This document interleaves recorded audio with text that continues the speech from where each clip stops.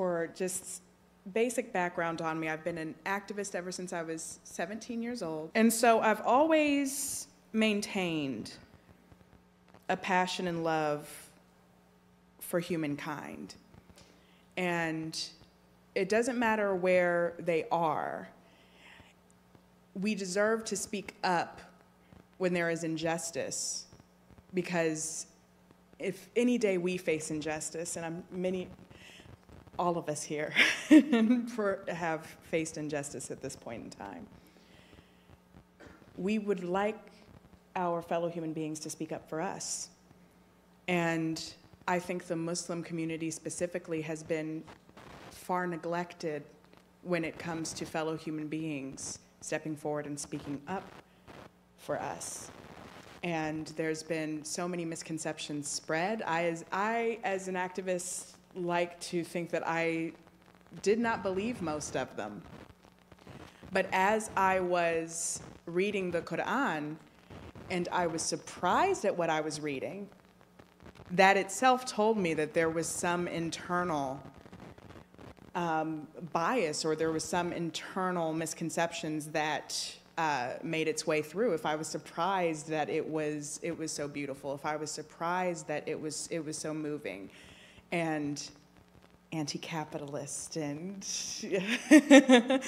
and feminist and just, and all of the wonderful things that great powers in the world don't want us to follow for obvious reasons. But it was the women of Gaza specifically that put a fire in me that I don't believe will be extinguished in my lifetime. It was women who, in any other circumstance, would not need a hysterectomy, but because their hospitals were destroyed, because their access to medical supplies were destroyed, they lost the ability to have kids in the future of their own. They lost their children. And that hit very close to me, because I myself had a hysterectomy at 27 years old. I have PCOS, it was very severe. But I still had that choice. I had the choice to save my life. I had the choice, and I had the access to the medical care that I needed. I had the access to the aftercare that I needed from such a thing. And so when learning about the trials and tribulations that the Gaza women are facing now, specifically with the lack of health care, because what people aren't realizing, they see death, they see suffering, and still most people are like, that's very sad, but they're suffering all around the world. And they don't take the time to think into the future of how long that suffering is actually going to last. It's not just the hysterectomy. It's the grief that comes from it. That's lifelong. It's the bodily changes that come from it that are permanent. Some can even worsen with time. Some Gazan women are now disabled.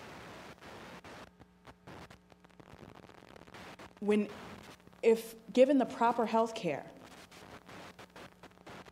if not targeted for greed, because that's what it comes down to. That's all this is that we're seeing, is greed. The most horrific things that could possibly happen to humankind, we're witnessing live on our devices every single day. And not a single person who is a victim of it deserves it. So that lit the fire. But seeing them go through that, seeing them hold their dead children, look into their faces, call them beautiful, kiss them all over, tell them that they love them, and then thank God. That's what got me to pick up the Qur'an, because I couldn't understand. My own relationship with God has been very tumultuous over the years. And I have questioned his existence for far less. Here they lost everything that they held dear. And not only did I see women, thank God, I saw women even say they were happy on that day because their children were going to Jannah. And so the very least that I could do in that moment was read the Qur'an. That's the bare minimum as far as I'm concerned. To know the very spirit of where that derives from, most of us, inshallah, will never know that pain. And to see them, to see the women of Gaza face the most tremendous pain possible. Anyone here, if anyone were to ask you, what's the worst thing that could possibly happen to you? The mothers in here would say, losing my children, without a shadow of a doubt. And that's what they're facing. Some women have lost every single child they had.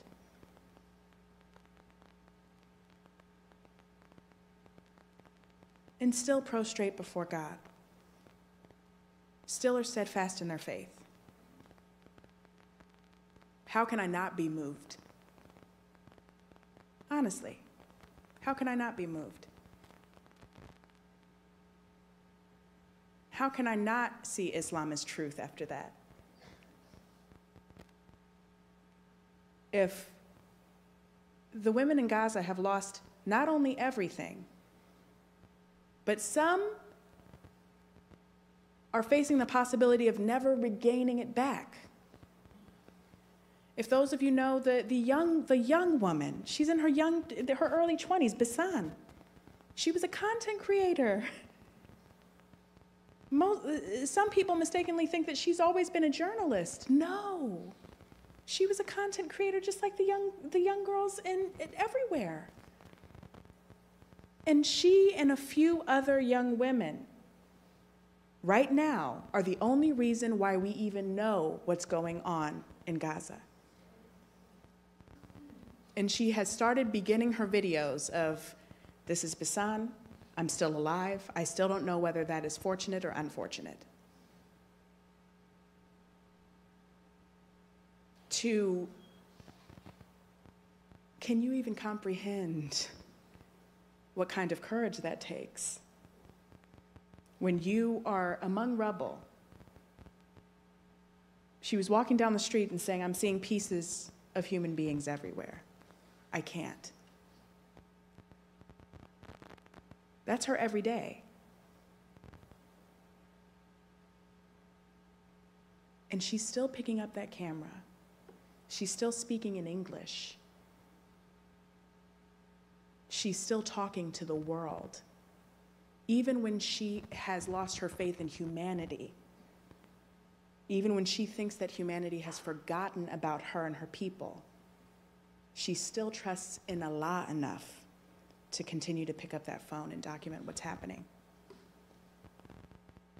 And she is only, I believe, 22 years old. It's something so extremely young.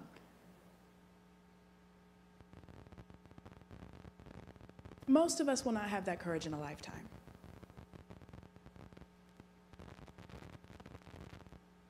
Consider how many lives she's changed,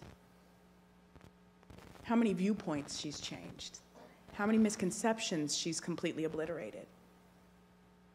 The women of Gaza, how many misconceptions they've obliterated, how many people they've turned to Allah, simply through remaining steadfast, simply through remaining who they are, unapologetically, without being moved. Facing tanks, bullets, bombs. I have quite literally seen footage of them looking up at the sky as bombs are dropping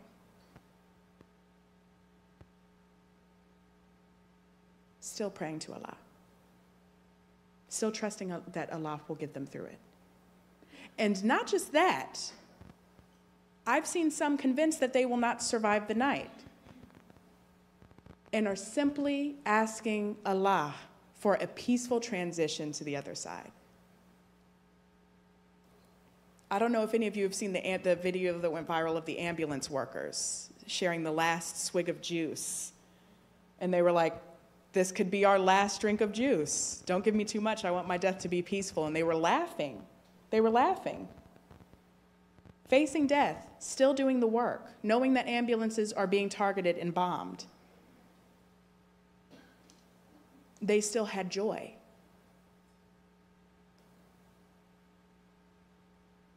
How could I not be moved? How could I not read the Qur'an? And after reading the Qur'an, how could I not revert?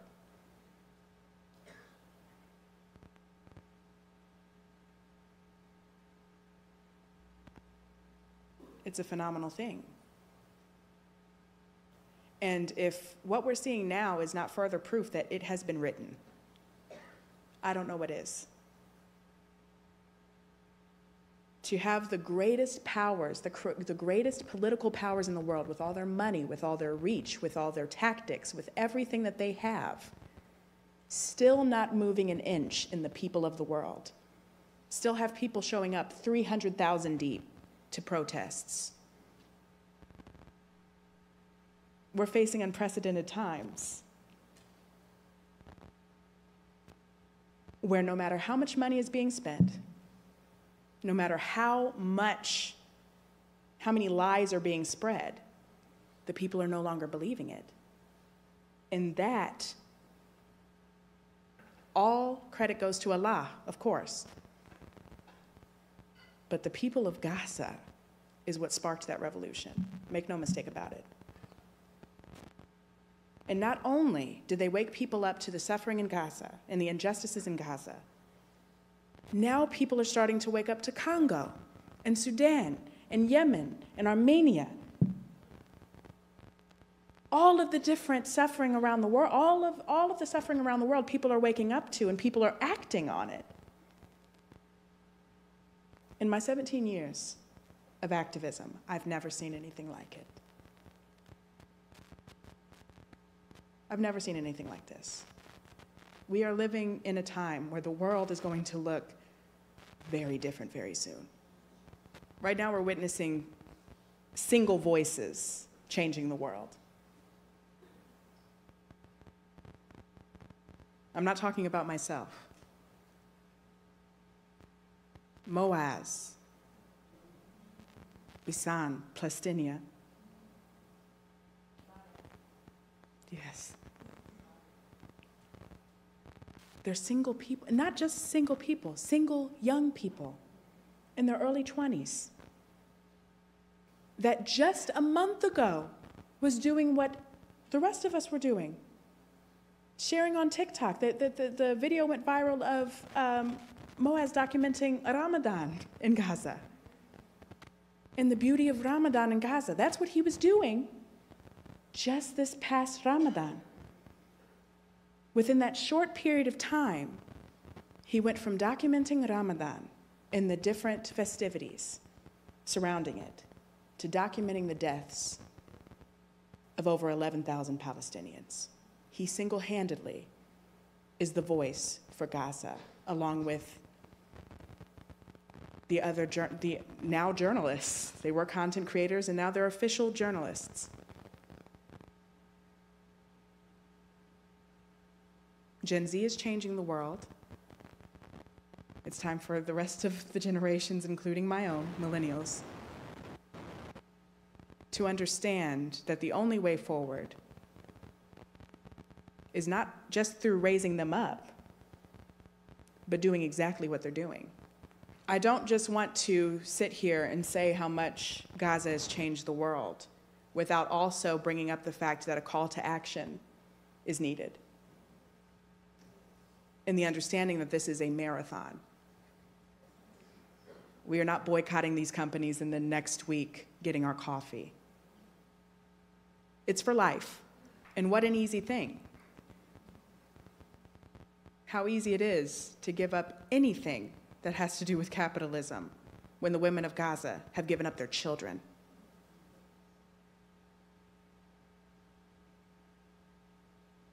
What an easy thing indeed. This is the start of the fight. It's going to get harder. We're going to face far more discrimination as the Muslim community. It's already happening. We're already getting news stories of attacks, of Muslim girls in the subway, having their hijabs being ripped off of them. This is our time to join together as sisters as a united front. The women in Gaza have left all fear behind. The least we can do, the bare minimum we can do is do the same and come together as one community. But I will say this, just being honest as a new revert, but from what I'm observing so far, is there's already a lot of segregation in the Muslim community. There's already a lot of fear of getting out of the comfort zone. If we're going to make it through what's coming, it has to be all of us. All of us.